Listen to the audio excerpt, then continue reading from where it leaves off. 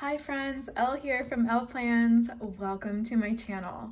I know it's been a while since I filmed a YouTube video, but I am so excited for what 2024 is going to bring us. So I thought I would start this year's first video with my 2024 planner system. So let's get into it.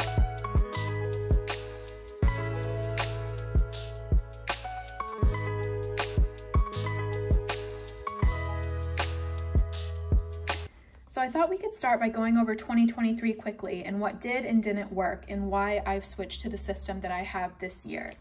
So in 2023, I was using a Paper Test Designs weekly notebook, and I referred to this planner as Mega Planner, and you can see why. She is chunky. So the reason she was called Mega Planner is because not only did I have my monthly sections at the front and weekly planning sections throughout the planner, I also tipped in these Moleskine daily pages for when I needed a daily page. I love this kind of Dutch door system with using the smaller pages in the middle. It just worked really well for me, and this was just kind of the perfect planning method to use. And then I used the note pages in the back for my extension planner. So if you've been following me for a while, you know that usually I do use a two-planner system. So I usually have one planner that is my day-to-day planning, kind of daily or weekly planning, and then I have an extension planner, which is my big picture planning towards my goals. And I have 5 big planner sections, so health, finance, social media, home, and then goals. So I actually was able to fit all of that in the back of my weekly planner.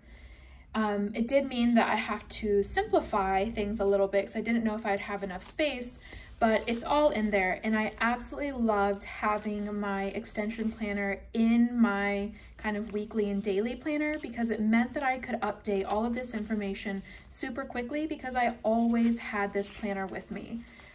So it was great and I absolutely loved it. It did get to a point where I couldn't really take it out with me anymore because it was so chunky. And I just thought, do I really need all this information with me all the time?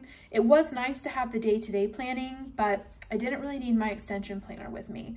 So I thought, do I separate the day-to-day and the extension again? Or maybe do I move to a bigger planner such as an A5 and that be Mega Planner?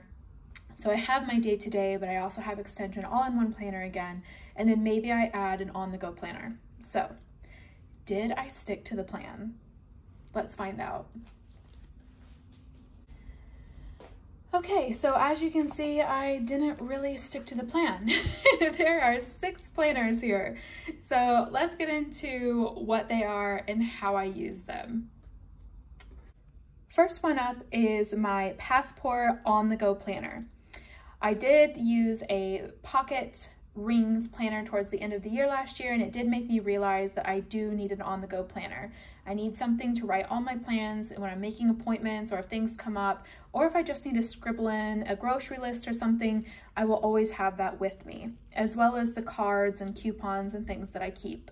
So I use this Estelle Cake and Sprinkles cover, which I love because it does have her patented strap adjustment. It has a slip pocket in the front, and then you can also add strings to use as a traveler's notebook with inserts like this. And this insert is from Bibbiroselabs, and this one is from Salty Katie Co. The notebook that I'm using is from the Angel Shop. It is the Jumbo Passport notebook, and I love it. So basically it has monthly planning in the front, and then the rest of the pages are just blank grid pages. So most of the time what I'm doing is I'm drawing in kind of a weekly plan to do and to buy list, and then the rest of the pages are just daily pages, and they are just scribbly. I am not really planning or doing anything. I am just, as something comes, I write it down, and this sits open on my desk with my Hobonichi cousin as my kind of daily planner and weekly planner. These two just complement each other really well. So that is my Passport on-the-go planner. As I mentioned previously, I am using a Hobonichi cousin as my main planner. It is in a PaperBoundCreations cover.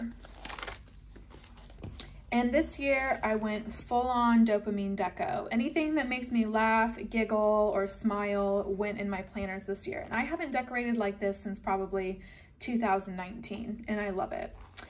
This is another Bibbiroselabs insert, and so is this folder insert here where I keep all my stickers, and this cute little Japanese planner where I can future plan.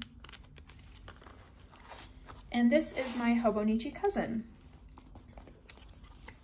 So in the front, I've just tipped in this kind of yearly overview to kind of future plan where I'm at in the year and if I can go on vacation or if friends can visit. I use this quarterly section for my actionable steps towards my goals. So every month I write out my goals, what I want to focus on, and then I create actions for them to keep me accountable. So not all of these are things that I can do every day. They might be just like a one-off thing. However, for the things that are daily, you can see that I am checking them off here. And then we go into our monthly section. So you can see it's all functional, scribbly, nothing cute. It's just whatever's gonna work for me that month. In the left-hand column, I do have my monthly to-do list, and I just cross those off as they are done. And then we go into the weekly section. So again, my weeklies are very functional, very scribbly. Let me see if I can get, here we go. This is a good week to show. So at the top, I usually put birthdays, anniversaries, or kind of big tasks I need to remember to do. So like water plants, or I need to remind myself to wash my hair, or if we have a birthday. And then in this top section, I write when I do my AM routine. I've got my lunch and work schedule mapped out here, any appointments that I have, and then I write when I start my PM routine. And then you can see down here at the 11 p.m. Slot is where I put my daily chore, so my daily cleaning. And I've broken it up by room in my apartment so I can focus on just one room every night, Monday through Friday. And then I put a washi tape at the midnight line, and I track my meals at the bottom. So breakfast, lunch, dinner, and snack, I track all of that down here. And then on the side of the weekly, I have my AM routine and PM routine, which you can see, these are what I am referencing. So everything I want to do in the morning, I check that off, and everything I want to do in the evening, I check that off here. And as you can see for the sticky note, I changed this up depending what I really need for the week. So you can see those were the changes I wanted to make for this week's habit trackers. So that is how I use my weekly in my Hobonichi cousin. And then I don't really show my daily pages because I use them as a wellness check-in throughout the day. So I thought I would show you this page because I've put kind of headers at the top of each section so you can see how I use them. So priorities can be anything. They can be life admin, they can be wellness check-in, just anything I really need to focus on for the day. I have my affirmations here on the right side of the top section, and I have a wellness check-in for each of these slots throughout the day here. And it's kind of just identifying an emotion or a feeling and just writing that for the hour. And then I split my day in half and I rate my day. So out of a 5-star system, I will give myself how many stars for the day, and then I will use this section to journal about that star rating. Is 4 stars high for the day based on kind of the last week and how I've been feeling, or is 4 stars low?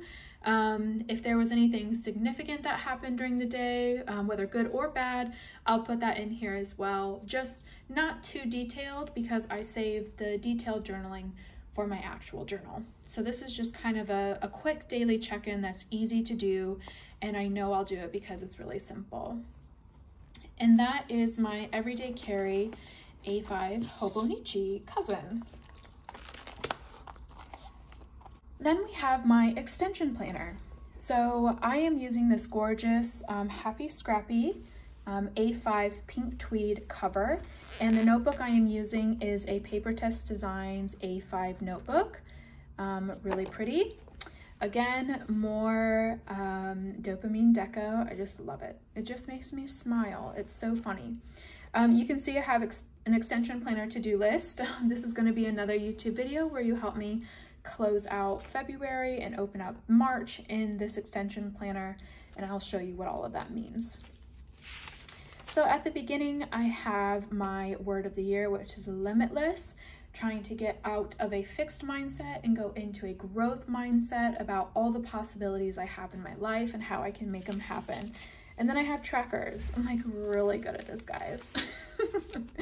So these are daily trackers. All of my trackers are in my big sections. So health, finance, social media, home, and then goals. So I have daily health tracker, a daily finance tracker, social media, and goals. I don't have one for home because there really isn't anything that I need to track daily for home except maybe my tidy chore that I showed you in my weekly planning. Here are my weekly trackers in each section, and you can see what it is that I am making sure I do each week, my monthly trackers, and then my quarterly trackers. And then at the end, if I did everything I said I was going to do, I get to fill in the heart. So just something fun, you know, a little reward. So the next section is health. So you can see my tabs here. There is sensitive information throughout this, so if you see lots of sticky notes, it's just because it's private, but I'll try to show you as much detail as possible. So I have all my medical information, doctor's information, hospital, medicines, supplements, allergies, all that. We have measurements and weight tracker. I have stress management and emotions. I just got this off of the internet and printed it on sticker paper, and it just allows me to identify emotions,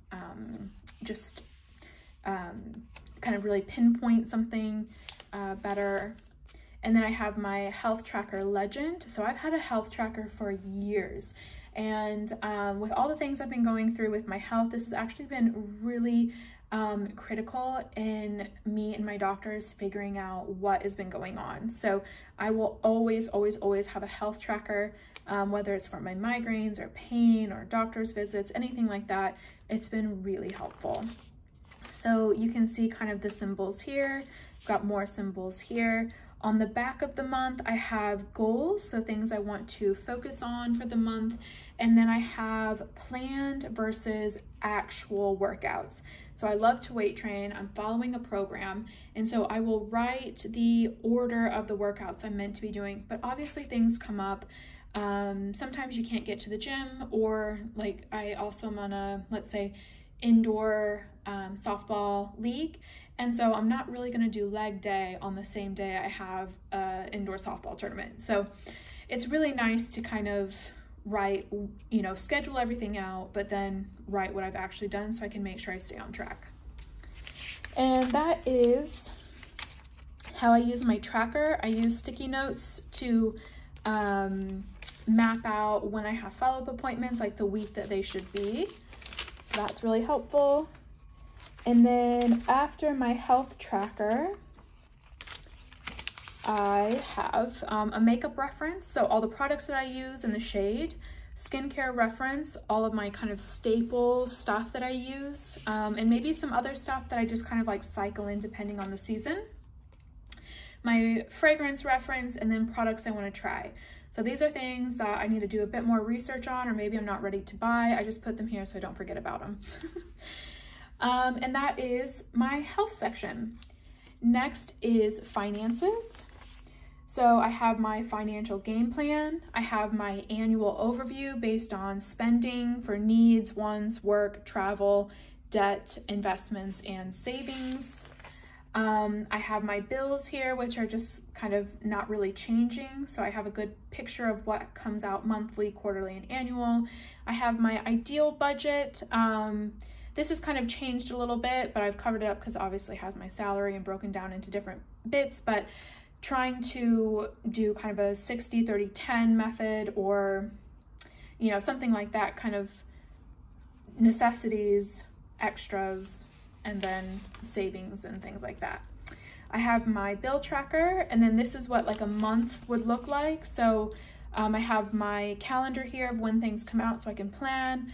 all the bills coming out, my budget, ideal versus actual, and then what I saved, invested, and the debt that I paid, and then obviously my expenses. I'll show you how I track my expenses. So I have the date, the expense, the account, the amount, and then the category. And this category is what you saw at the top of the annual. So work, needs, wants, work, travel, debt, invest, and savings. So it's super easy once I categorize everything like that to be able to pop them into that annual review. And then at the end, I have credit card payments, student loan, my parents' Parent Plus loan, and then any savings or investments. And that is my finance section, so pretty easy. Next is social media. So I'm not like a huge social media planner. I do try to plan out when to do things. It doesn't always fit because my schedule's quite busy. But I love to try to map out content if I can. So using a month on 2-page system, these are my to-dos. You can see I really wanted to get my YouTube stuff kind of done so I could start filming and publishing videos. So that is how I'm using this section. And then after the planning section, I have these kind of brainstorm pages. So YouTube ideas, IG reels, TikTok ideas, planner ideas, and this is kind of for future planning. So what I would potentially use for 2025. And then I have my planner covers, and then favorite shops and discount codes. And that is my social media section. Next is home. So home projects, things to buy or sell, regular planned maintenance, so deep cleaning the washing machine, dishwasher, drains, things like that. My plant watering and fertilization, so I've got the week, watering and fertilizing, and then the different strengths of fertilizers for each of my plants. And then this section is where I have pictures of my plants and I put their care information, and this is really handy. And at the end I have favorite recipes and blogs, still need to fill that out, favorite wines, apartment rental things, and then moving, packing, and selling. So that is my home section. And then my last big section is goals. So I have kind of a reflection of 2023 me, 2024 me. I have my annual goals here. I've got 3. And then this is how I break it down into actions. So for January on the left, I have each of my 3 goals and what actions I need to take to start meeting these goals. And then I reflect on how all of that went. And then I have February and I do the same thing. I break it down and then we go from there. And these actions are what you saw in my Hobonichi cousin in the quarterly section, where I'm kind of marking off those goals, those actionable goal steps.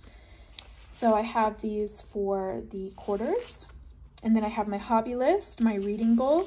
I've left lots of pages for my reading goal, and then an end of year reflection. And then this last bit, I've named it magic, but I don't do magic. It's just brainstorming. So if I need a list, or I'm thinking something out, or I want to sketch something out, this is where that goes. So anything related to my goals or big picture stuff, that all goes in the back. So as you can see, I still have some completing to do in my extension planner, but I think once I get the hang of it and I close out February and get back into March, we'll be ready to rock and roll. So that is my A5 extension planner.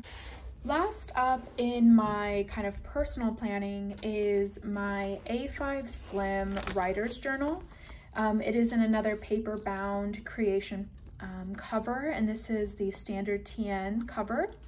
So I am using the Writer's Journal from Paper Tess Designs. I love it. It's just lined, it's simple. I don't decorate at all. I literally just write. And I'm using a ballpoint pen from the Angel Shop from her Legally Blonde collection, which I love. So this is where I journal at night after I've kind of closed out my day in my Hobonichi cousin.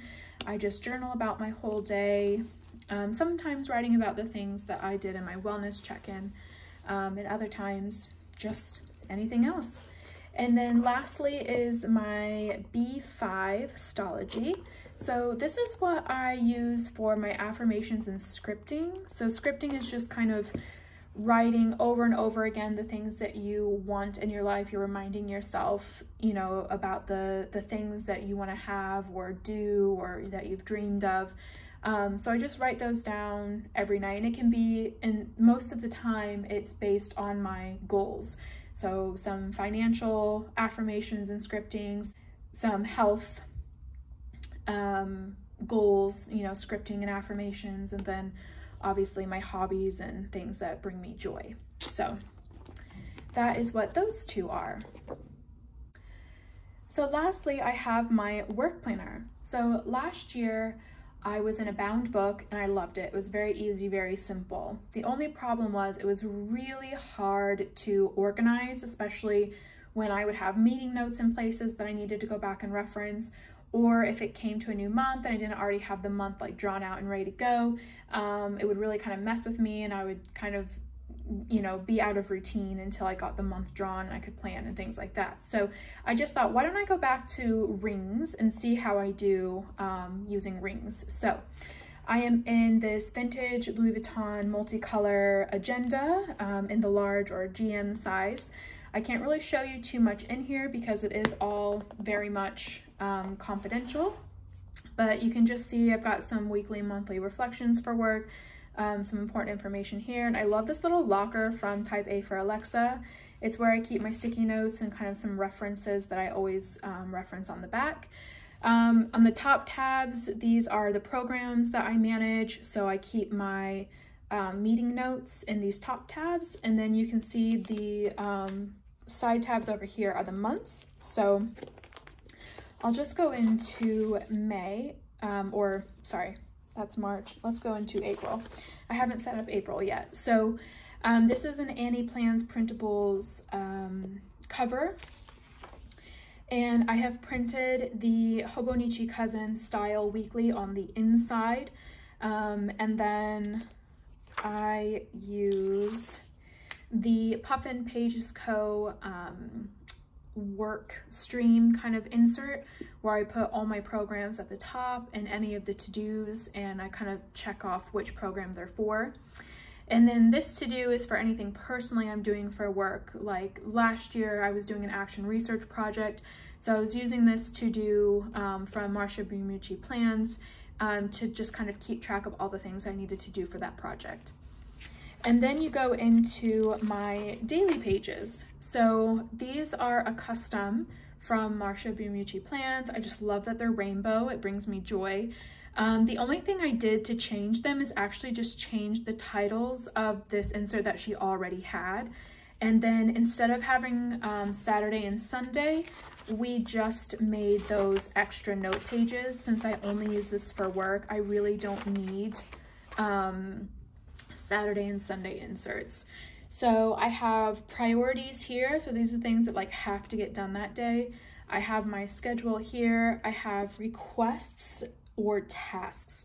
So throughout the day, it's not uncommon for someone to reach out to me and say, hey, can you do this? Or can you give me the data for this? Or can you write copy for communications going out? So anytime that happens, I put that here so it's not getting muddled up in my priorities. And then I have check on. So if things are pending or I'm waiting for something to be able to move forward, I put that here. And then the note section is literally just for like brain dumps, scribbles, meetings that aren't really kind of like in my top programs that I manage. That all just goes here. And that's what I have for the rest of my notebook. I can only fit half the year in these rings, and that's kind of pushing it. So I may have to move to bigger rings, but for now I'm absolutely loving the vibe in here, and it's working really well to have more organization. So my top tabs for kind of specific program stuff, and then my daily pages for actually getting kind of the operational stuff done. And that is my 2024 work planner. So that is my 2024 planner system. I know we've got a lot going on here, but all the planners have a clear purpose and function, and I'm really loving how things are going. I do have some ideas for how I might tweak things for 2025, but at the moment, I'm really loving it. And I'm loving all the pink. Feels good to be back in pink. So thanks for stopping by and for watching. Like and subscribe if you want to. Leave me a comment and say hi. Thanks for being here, and I will see you soon. Bye.